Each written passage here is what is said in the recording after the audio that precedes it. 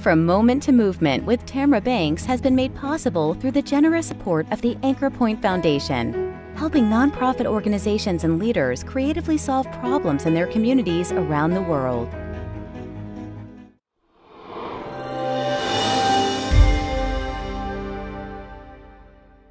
Racism is steeped into the very core of this country, and now, in 2020, Black voices are tired of being ignored, muffled, and killed.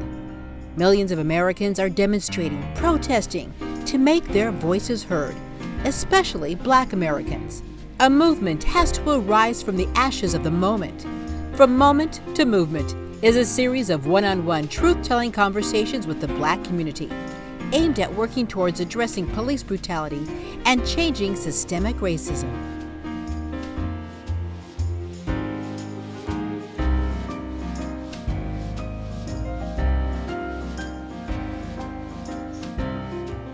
Our guest today is John Futrell, a Denver spoken word artist, teacher, and creative, and all-around great guy. JC, thanks for being here. Great to see you. Thanks for having me. I just realized that my phone is still giving me alerts, so I just had to shut it off. Today is a really big day for us today, and I think we'll talk about it a little bit later. But thank you for having me. My family knows you well, and we're really excited about doing this today, so thanks. Yes. A little bit of background. The Mosleys are a very important family in the state of Colorado. And your grandfather was a Tuskegee Airman. I've done multiple stories with the Lieutenant Colonel. And then your mom, the first African-American, your grandmother, pardon me, first African-American to serve as a city council person in Aurora. They're amazing people, and your whole family is great. And you, just to give people some context and background, you're working hard to have their name and legacy live on through the renaming a neighborhood. For those folks who aren't from Denver, Stapleton is a neighborhood in Denver, and Benjamin Stapleton was a Klan, not just member, but a Klan leader first elected, I believe, in 1923. So talk a little bit about your efforts to change the name from Stapleton to something different. Thank you so much. Yeah, this name change process has been one that hasn't started, in this particular moment, but we're hoping to finish it.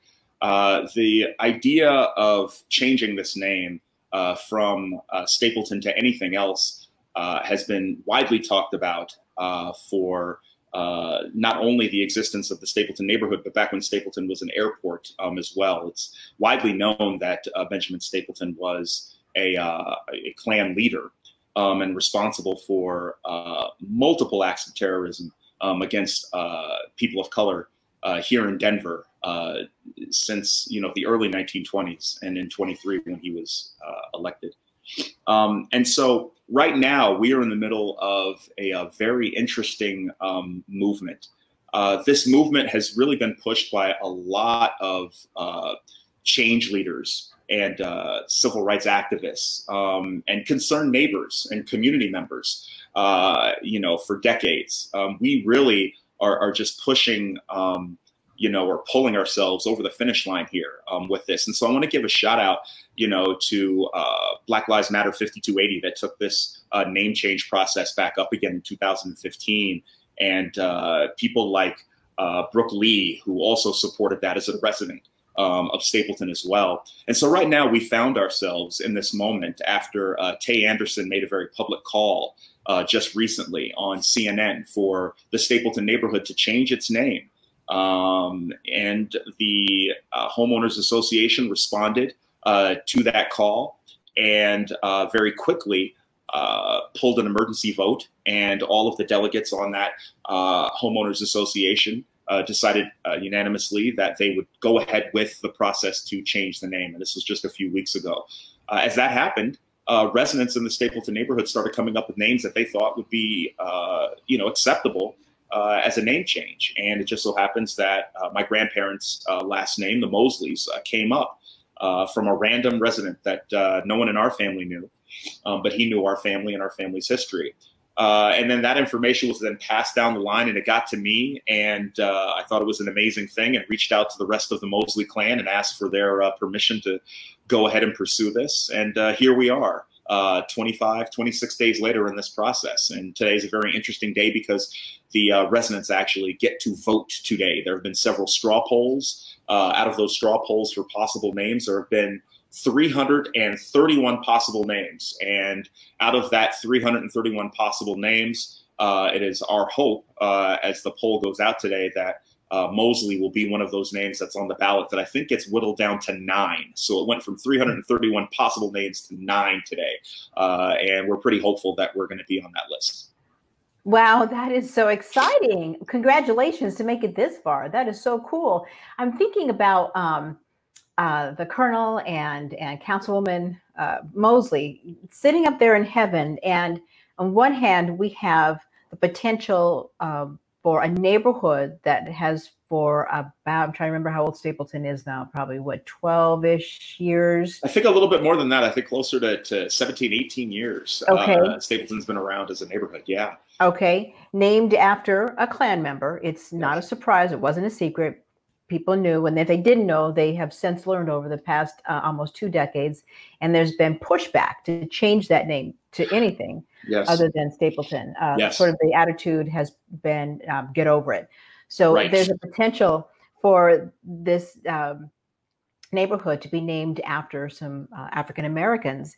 And then on the other hand, we see more and more videos, evidence of what we all have known in the Black community since being brought over to this country as livestock, not human beings, that systemic racism is alive and well, and police brutality is part of that fabric and sort of woven into the fabric of America. When you sit back and look at those two places that we're at right now, JC, what do you think? What goes through your mind? You know, I think I'm saddened that it has taken such brutality and violence for us to come to this point. I'm saddened that it's also taken a pandemic to allow people the space and the time to reflect about their roles in society. For us to be able to even come to this moment. I think that there have been a lot of factors that have come in. I think the fatigue of so much cultural discord, not just back with the last 4 years, but we can even say the last 12 because of this counterculture push against equality, against equity, against fairness. I think that with all of these things culminating, it has allowed us this moment to be able to say no more, that we are all part of a wider ideal. And when we're looking at documents like the Declaration of Independence and the U.S. Constitution, that were not written for people that look like you and I, but we've always believed that there was a possibility that one day that those things could apply to us. And I think that this moment right now is a moment where we do not have the luxury of letting up off the gas, that we have been given an opportunity here to demand the very basic things, not even the things that we need in order to become fully functional and productive members of this society that have the same rights and privileges as those that claim it as their legacy. But just to stop killing us, just to give us the basic dignity of being neighbors and equals, I think is the bare minimum. And if we can't get that in this moment, then we won't ever be able to get it. And you use the term moment, which is the whole purpose of this show, is to take this moment into a movement. And whether those feelings of and actions of racism are the name of a neighborhood or being harassed and potentially beaten, if not killed by police because of the color of your skin, it's all the same. It's all on the same scale, right? I mean, there's no, well, that, at least you just got stopped. You didn't get, I mean, it's still these microaggressions walking into a neighborhood or a school that's named after a Klan member. A Klan member. Mm-hmm. Indeed, and you know, it's interesting that you bring that up. I just had a post the other day after having these conversations with, you know, my white brothers and sisters, my black and brown brothers and sisters, my indigenous brothers and sisters over the course of the last few weeks here about this symbolism work. You know, the term microaggression has come up, and I really believe that, you know, microaggression is a term of privilege, you know, that to us is just aggression. Right. If you as a young person have to walk into a building, you know, with a Confederate flag, you know, hanging over it, that is a very aggressive thing. And you are reminded of that every day. You know, if we're people of color and we're getting, you know, stopped and harassed out in public, the police being called on us for living while black, that is an aggressive move. There's nothing micro about that to us. I just took my family to Yellowstone National Park, and we had an amazing time, you know, but leaving, we stopped at the gas station to get gas, and a white guy got out of his car and told me to move my car along because I wasn't moving fast enough for him. Wow. And his family. He didn't do that to any other people that were standing around. He just saw an opportunity to come in and maybe do some bullying, you know, and it didn't work. It didn't work. As a matter of fact, I took a little extra time on that because the Kevins and the Karens of this world need to realize that their time is over. They're done here. We've moved on. And so this work that we're doing, this symbolism work, we understand that it is just a first step towards many steps that we will need in order to gain some equality and some recognition here in this country that we are so deserving of. And I believe that this symbolism work is really simple. That symbols lead us to having dialogue, and dialogue leads us to understanding, and through understanding, then we can have some kind of reconciliation. And that's the way that I look at this work that we're doing right now. Absolutely. One of the things that I hear a lot from people is that they're just so consumed with what's going on in a negative way. They just, you know, think the politics and the leadership of the country is not the place where it should be, and they're concerned about, of course, the pandemic. Of course, you know, hello, we're still in a pandemic, and we've forgotten. But I know that some of my creatives in my world are using this opportunity to sort of galvanize and use that energy to create something beautiful. You, I should mention, are an artist. And your artist stage name, if I may, is Panama Soweto. Tell me about the work that you're doing, and have you been in, I don't know if I want to use the word inspired, but maybe motivated by what you've seen with the news reports of police brutality and so forth? Yeah, thank you very much. I am a working artist and a touring artist as a spoken word artist, and I'm also a painter and a photographer, and I have very much looked to my art to be able to make some kind of sense of this. As a matter of fact, my wife and I are currently writing a series of radio theater plays that'll be produced by Donnie Betts right here in Denver. And a lot of these stories are based off of our family stories at the same time. So the Mosleys will be living on through radio theater here pretty soon through Destination Freedom. So you might want to look out for that. Our first play is called Give Me Liberty, A Freeman's Tale. And it's loosely based on the historical context that on my grandmother's side, our great-great-great-grand uncle was said to be, or great-great-grand-uncle was said to be the grandson of Patrick Henry, the Patrick Henry. And so his life story is actually pretty amazing itself without even having that context. So we're telling his stories as a runaway slave and what his life was like, because that's been documented. And so we're using our art in that way. I've also commissioned other artist friends to help me with this campaign to rename Stapleton. There are several artists within the Stapleton neighborhood themselves that have been creating artwork for us, including architectural images of what Stapleton could look like if it was renamed Mosley Park. We had a metal sign commissioned that was actually put up in Stapleton, but then removed by some no-gooders who took it and probably destroyed it or hid it or something else, but we will not be stopped. A good friend of mine, Thomas Evans, who goes by Detour, painted an incredible mural of my grandfather and soon to be my grandmother at the Stanley Market right there in Stapleton.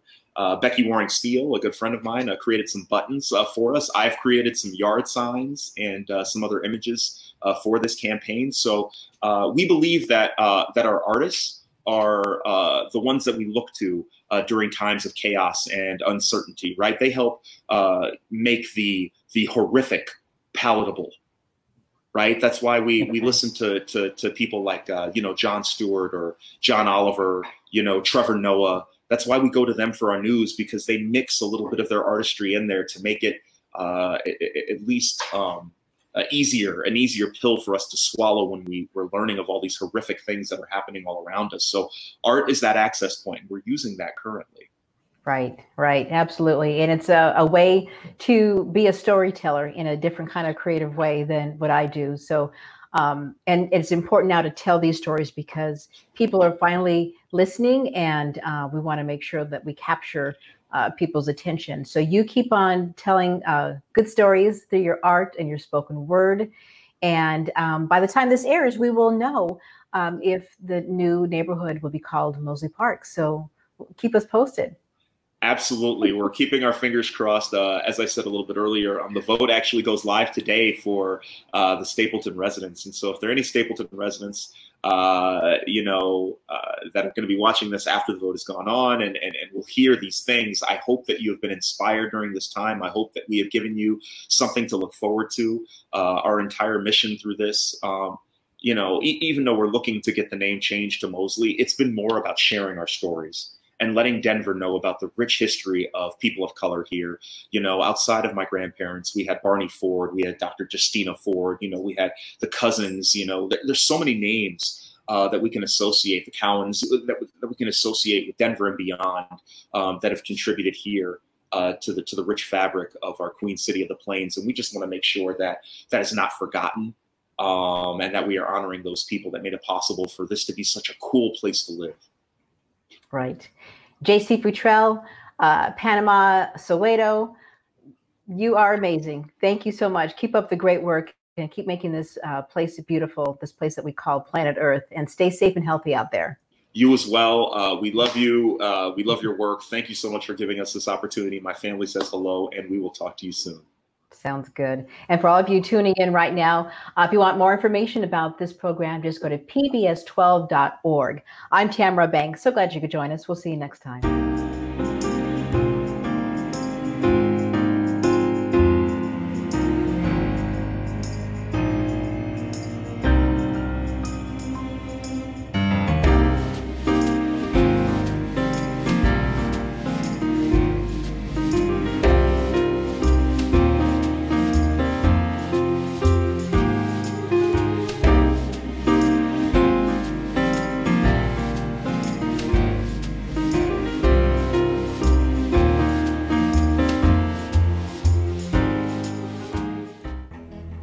From Moment to Movement with Tamara Banks has been made possible through the generous support of the Anchor Point Foundation, helping nonprofit organizations and leaders creatively solve problems in their communities around the world.